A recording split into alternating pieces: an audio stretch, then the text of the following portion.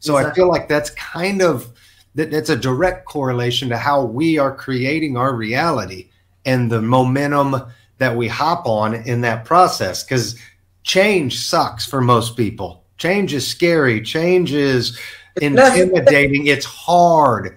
And that's kind of that. I think of that as how the rocket has to take off. That initial launch is hard. It takes all that fuel. There, I think we're forced to experience the moment now until we learn from the moment. Once we transition into that 5D, we can now choose when to rewind, fast forward, and which role we want to hop into, which movie we want to join, at that moment in time.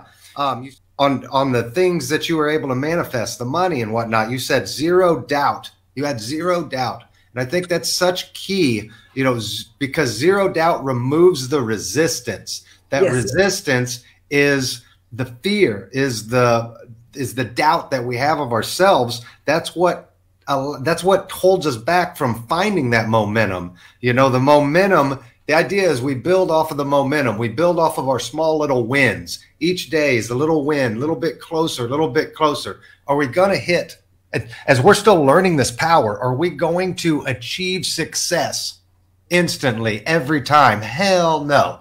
We don't even know how this works for the most part. Ways, by the way. Not just what's that? Success comes in many ways, not just money, by the way. Correct. So it's the idea is we have to be able to see all the little incremental successes, no matter how big or small they are. We have to be able to see them, build upon them each day, which is going to allow us to remove that doubt, get to that point of zero fear, zero doubt, and it's actually, and it's the fact it's going to happen.